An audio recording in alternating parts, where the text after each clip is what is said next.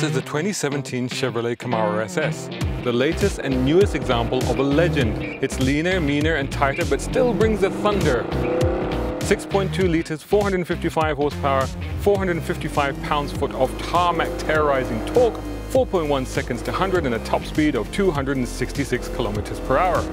This one's the 50th anniversary edition, finished in smooth Nightfall Gray metallic with mesh grille and nifty 50 badging all over the car. Fabulous car, but the reason I fell back in love with Camaros was not this car, but the one before it, the 5th gen Camaro. Now, if you've seen previous episodes in this series, you'll know that the transformation occurs about now. OMG, the car has changed. I guess my clothes didn't change because 6 years ago I was wearing pretty much the same style of clothes. In fact, these might actually be the clothes I was wearing at the launch. So the 2010s then, well, we're still in them. And let's be honest, this decade kind of sucks. SMH. Terrorism, wars, global economic misery, deadly epidemics, greenhouse gases, look at me selfies, banal social media, Justin Bieber and endless movie reboots. I mean, WTF, right? Talking of reboots though, we also got the return of the Pony Car Wars, which was so much more awesome than Avengers, Civil War and Batman v Superman put together. On the plus side, we've had huge advances in technology this decade, and that also means IMO, the fastest and most powerful muscle cars ever. Oh, just checking my Snapchat because, well, that's what you do these days, isn't it? I better tell you a little bit more about the car, but first, let me take a selfie. Earlier gen Camaros were a happy accident of bits of other models being brought together to create the magic. Muscle cars were so much more than the sum of their parts, but almost by chance. In contrast, a lot of time, energy, thought and investment, as well as an epic global effort, went into the birth of this Camaro. It was designed by South Korean-born Sang-Yup Lee, developed in Australia and built in Canada. Forget the futuristic 4th gen edition, this one's more like the original 60s car, with the inset grille and headlights, long bonnet, short rear deck and mock side vents. It was retro done right, winning the World Car Design of the Year award in 2010. Oh cool, I got a load of likes on my selfie. Maybe I should do another one in the car. Ah. It was also a big star in a certain blockbuster movie about cars turning into robots and smashing the bejesus out of each other.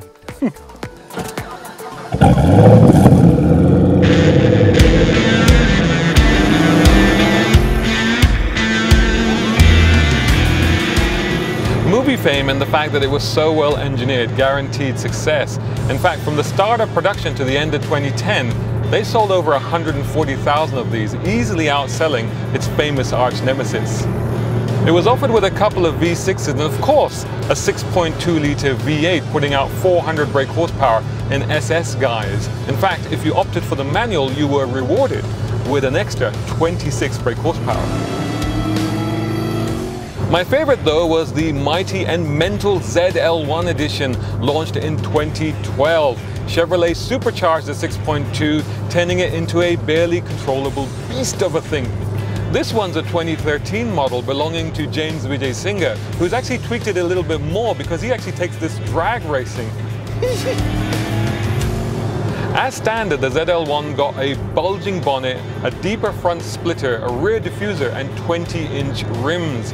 Inside you had leather and suede, a flat bottom steering wheel, heads-up display and a 9-speaker sound system, although why you would need that with an exhaust note like this, IDK.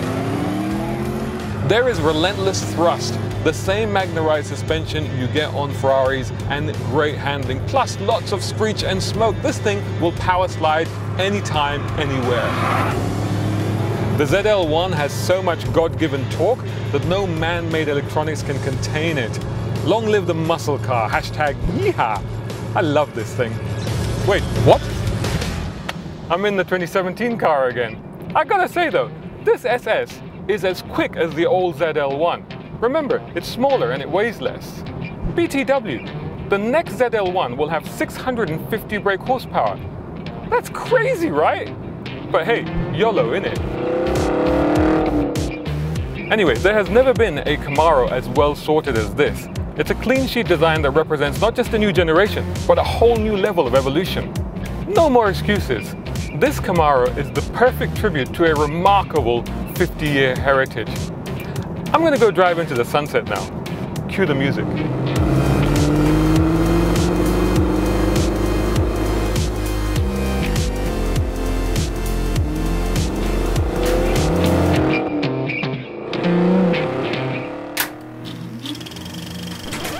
Filming has been temporarily stopped by the camel invasion. We've been overrun with camels. It's just plain dead. Come on, camel, camel, camel. Camel! How's your walk today? You enjoying it? You don't say much. What do you reckon? Do you like it? What do you think? You're not impressed with the Camaro, are you? Any of you guys?